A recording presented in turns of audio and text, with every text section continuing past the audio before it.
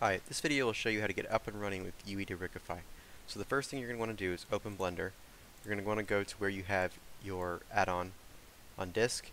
You're going to go to Edit, Preferences, Install, and then we're just going to drag in the add-on file, install add-on. Once you have the add-on installed, go ahead and activate it, and you should see you have UE to Rigify. It's under your pipeline category.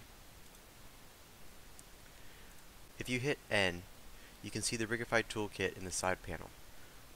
You'll get this message, activate the Rigify add-on if you do not have Rigify activated. Rigify is a dependency for this add-on to work. So let's go to our preferences, let's find Rigify in our add-ons and activate it.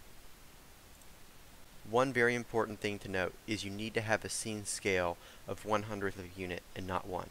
So you can either set this manually, like that, or what I like to do is I like to use the Send to Unreal add-on and just enable this option. Always use Unreal Scene Scale. So I'm going to hit File, New, General, and now you can see that I have a scene scale of 1/100th of a unit and my grid scale and everything looks perfect. I'm just going to delete this. I'm going to import an FBX file, and I just have the standard third-person run, and I'm going to import that.